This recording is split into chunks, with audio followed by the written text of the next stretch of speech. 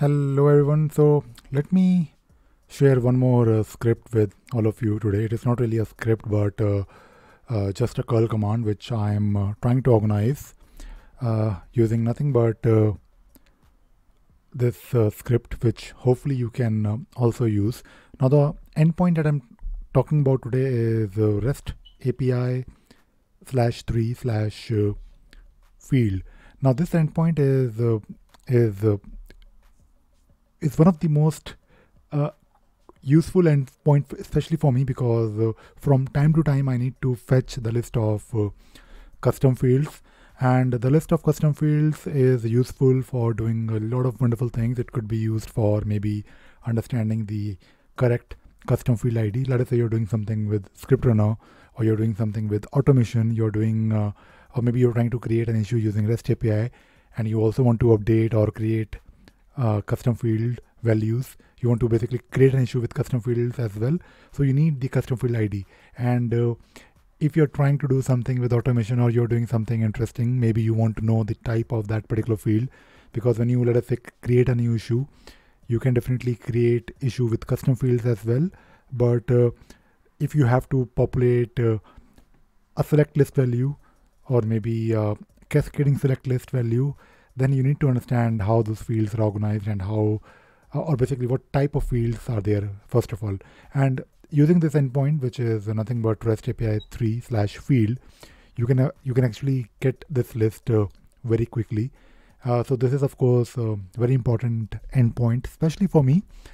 Also, maybe you want to do audit, maybe you want to know all the fields that you have in your Jira instance, and you want to dump this information somewhere, maybe in a CSV file.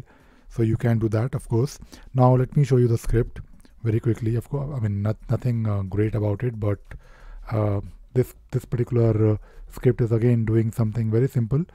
It is calling the same endpoint, but if you look at the arguments that I'm passing to JQ, which is this utility to get or to retrieve the JSON and to parse it based on different things that you want to parse. Like for example, in my particular maybe I want to fetch this list of all the fields and I want to dump it to maybe CSV.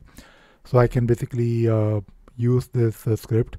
So right now I have ID, key and name, and maybe I want to find out the exact long key. So basically for each and every custom field, let us say you're talking about maybe let us take a look at this particular custom field, which is custom field _10070.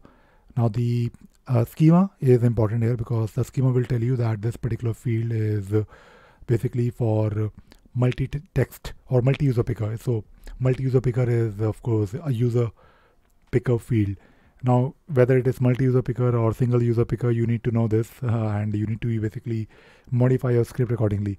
Now I want this information, I usually care about this information, and I can basically get this using schema dot custom, which is basically which is there in the JSON file. Now let me just run this.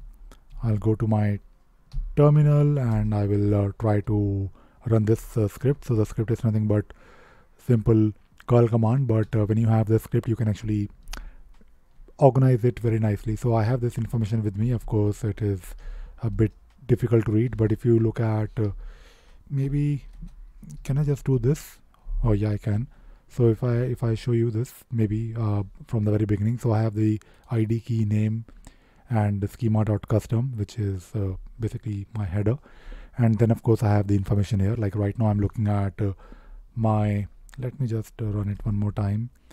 So if you look at this particular output here, so we have all the fields.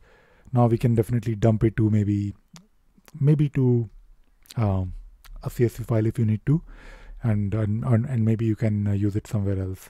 So I thought I'll probably share this. And by the way, I have been talking about these things in my other Jira REST API videos, but I'm also sharing this repository of different scripts with all of you, so that you can quickly use these scripts, or at least learn how to basically fetch this information in case you're trying to do something similar. So I'll probably continue making similar videos on interacting with Jira using REST API, but using shell scripts. And I'm of course trying to share what things that I use almost on a daily basis to solve my problems. And that is all I wanted to talk about in this video. I hope you enjoyed watching this video and you learned something new today. Thank you very much. Bye bye.